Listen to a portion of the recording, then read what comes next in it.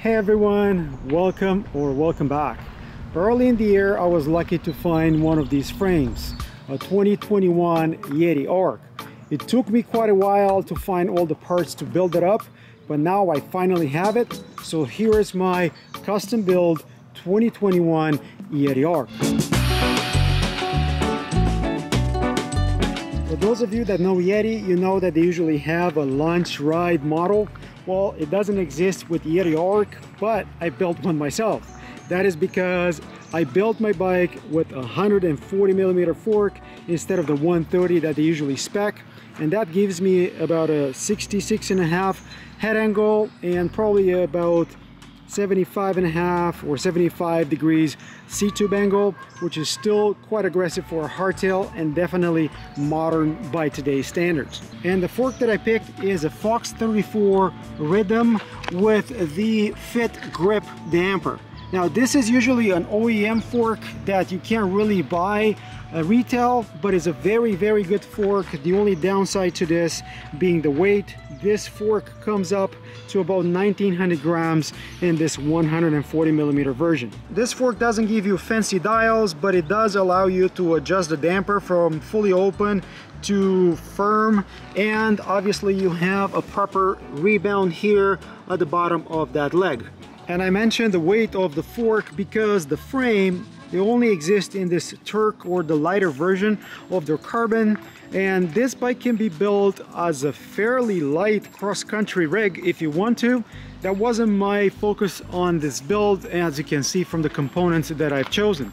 Yes, I do have a fancy Yeti top cap, even though I built this from scratch, so it didn't come from them.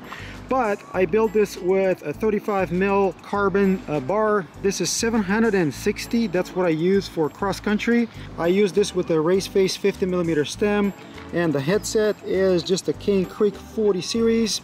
I use this on almost all my bikes because it's good and relatively cheap. What you're gonna see here is the new XT brakes. You know that from the two contact points here with the handlebar. I have some fancy ergon grips, which I kind of like. You have a BikeYoke remote, and yes, that is connected to a BikeYoke dropper post that is 185. I should have a video about this rather soon on my channel. This is a LoveMTB SL8. It's a bit narrow, but this is very light, about 180 grams. And if you're looking at my shifting here, it is Shimano, it is bar clamp, not integrated, and this is a cheaper SLX. Now, you know everything about Shimano 12-speed shifters from my channel, and I can tell you that I kind of like the SLX because it feels closer to SRAM than the others. To go along with those XT 8100 levers, I have a 2-piston caliper, so 8100 in the rear, 160mm. This is an XT disc RT86, but up front I've installed a 4-piston caliper, so this is the 8120 with a 180 disc. And since we're looking at my wheels, those are Hope 4 hubs, really good. And if you like loudness, these are pretty loud as well. And the rims that I have here are the good old Arch MK3s, so that is 26mm ID. The new version of these are all asymmetrical, so there is a reason why these are actually the only wheels in my house that are not using asymmetrical rims. And that kind of zoomed into my drivetrain, and you're gonna see here a PF92 bottom bracket, and I have an XTR bottom bracket on this. SLX cranks that are 175mm long. This bike requires a 55mm chain line, and check my video on all the details about chain lines. This crank, together with the Absolute Black 32 oval, it's only 15 grams heavier than a fancier SRAM carbon crank, so good reason to consider these. And I did go for the XT 8100, again, that I've reviewed on my channel.